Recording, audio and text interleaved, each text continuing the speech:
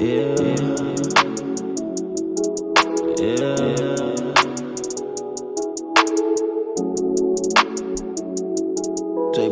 Apple vibe we on. Lately I ain't even been home. I'm working, tryna put myself on. Ain't chillin' till I'm on my throne. Apple vibe we on. Hello guys, welcome to Boxing Blog Center, the home of Nigeria and African boxing. Please, if you're new to this channel, make sure you click the like and of course the subscribe button right now, and also go to the notification bell icon, click it, and so also enter drop in your banger a new exclusive video. You will definitely be notified. Let's of course get to it right here. Tyson Fury's dad, Big John Fury, came out yesterday all gone blazing, talking about his son, saying that of course yeah, his son should vacate the WBC belt, you know, shifting the blame towards his team. You know, Tyson Fury's dad, let me tell you one thing, the guy John Fury is really what you call a visionary. You know, I don't know, listen, visionary in the sense that the guy knows what to say, what to do, and is quick to listen. If you have a situation right here, and you explain and you tell John Fury, for example, you tell him, listen, what should I do next? You know, how do I go about this thing? You know, John Fury be the one to like tell you, listen, this is how you do, this is how you do, this is how you do, this is how you do it. He can easily get you out of trouble. So Tyson Fury was under backlash a lot after he pulled out of the Anthony Joshua fight. I mean, a big letdown, and the boxing fans are still not happy. He chose to fight Deontay the Bronze Bubba Wilder instead. The fight is going to take place, according to the rumors, it's taking place July 24th. So, but this interview right here you're seeing right now is the one that was conducted, okay, like few days, like 3-4 days before the one that came out yesterday. John Fury reacted to the collapse of Joshua Fury, and he said kind of a very different thing compared to what he said yesterday in an interview with BT Sport. Let's of course hear what he has to say right here. Ruled in Deontay's favour. Well, let me tell you, Tyson will beat these two in the same year.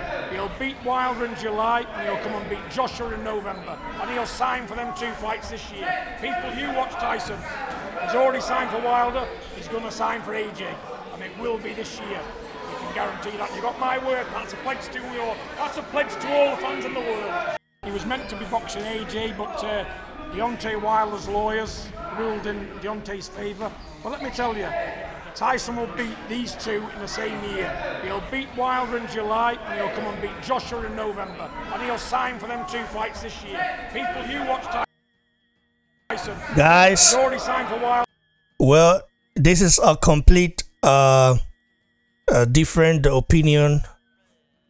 He's saying, listen, he wasn't really frustrated like the way he was yesterday. Of course, he went in hard on his son, saying that, hey, his son needs to vacate that belt and all this kind of stuff. I'm just not buying it. I'm not buying it. This is kind of a damage control. Let's let our brother right here, Mao come in and break it down. What is Tyson Fury's dad, John Fury, up to, bro? As soon as I saw the interview yesterday, what I tried to look out for, I looked out for his reactions in terms of his facial reactions, and I was basically looking into his eyes just to, I don't know, just to see if he's truly, although I'm not an expert in reading people's, you know, facial reaction, but you know, sometimes you can tell if someone is, you can have an idea if someone is saying the truth just by really looking into their eyes and looking at how they're reacting physically. And to me, I feel that or I felt yesterday after watching that interview that Something must have happened between Tyson Fury and his dad. Maybe they had a conversation over the phone and they probably fell out, or maybe John Fury is just not happy with something as regards that camp. That was the first thing I assumed.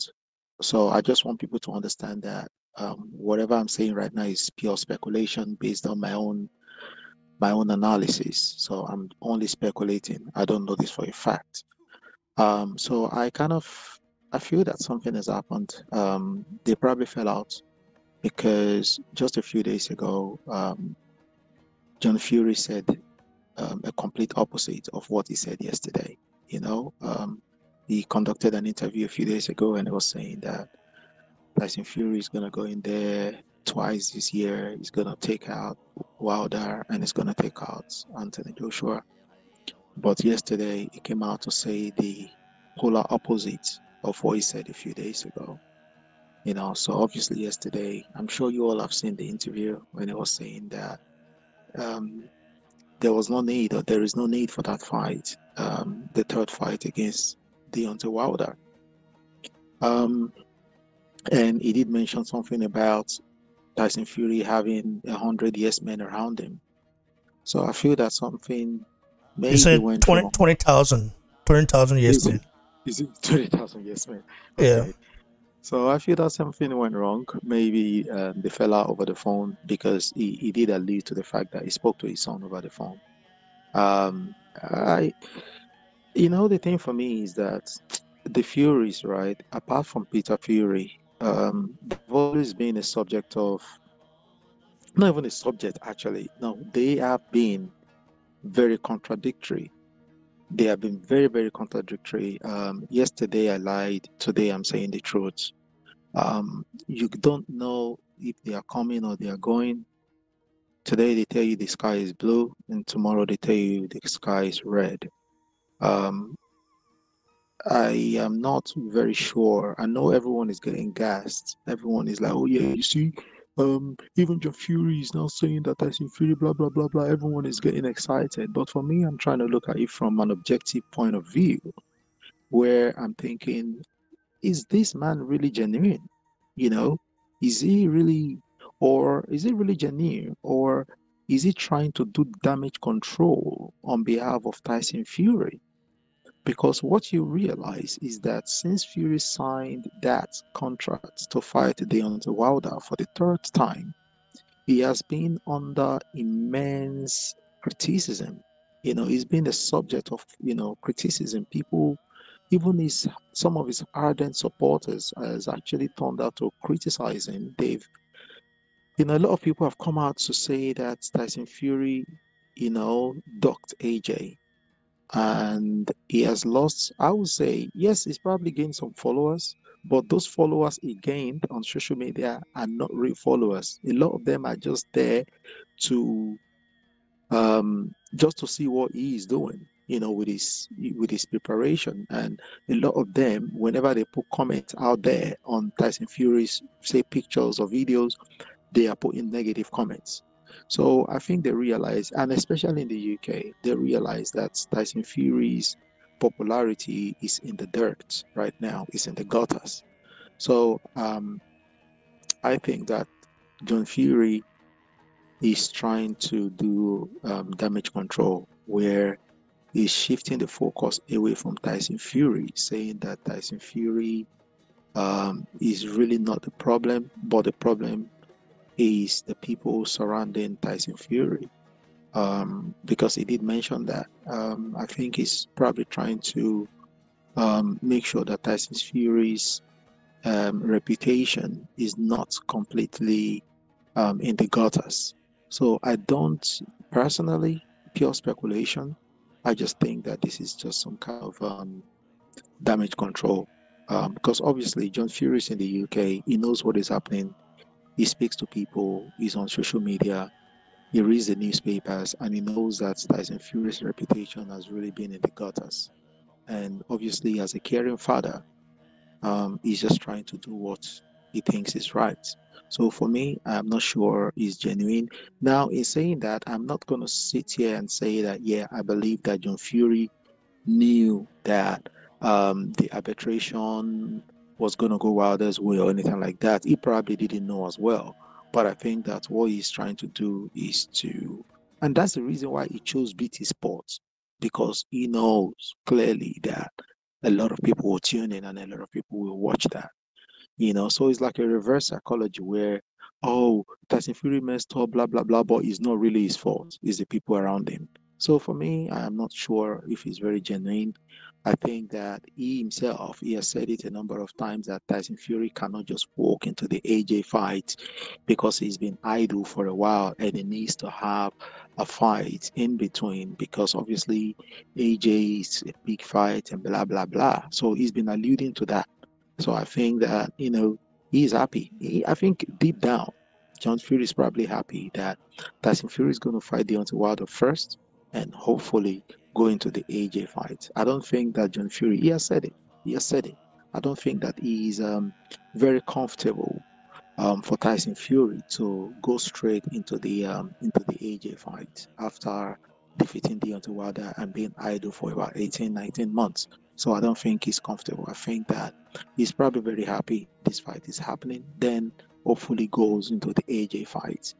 Um, so for me, it's damage control. For me, it is maybe there's a fallout. For me, I don't really think that this is genuine because, like I said, just to round up, just a few days ago, he talked about how Fury is going to go in there, smash Wilder, and then smash AJ.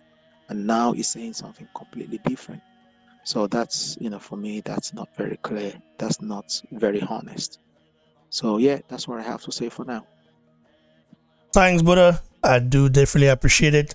Let's get our brother in here, Tad Jagbe. Tad Jagbe, what do you make of John Fury's, recent, I don't know, man, like rant?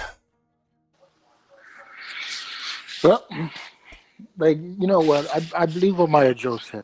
I honestly believe he's just trying to do damage control because, listen,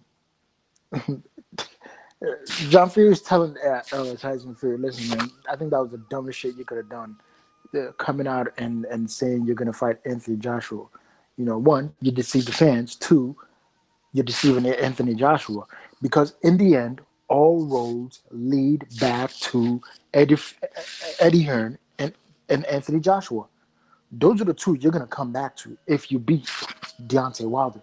And you think they're gonna be quick to make a fight with you like that, or you think they're gonna be quick to to um, to try to get things done, man, you're gonna have a hard time. Even with that being said, even if you lose to Wilder and you're trying to make a fight with Anthony Joshua without a belt or anything, you think you're gonna get that is I guarantee you is what the conversation, if not, should have been the conversation they should have had. Because I keep telling over and over again, all roads lead back to Anthony Joshua and Ed Hearn when it comes to making Tyson Fury versus Anthony Joshua, because in the end they eventually have to meet.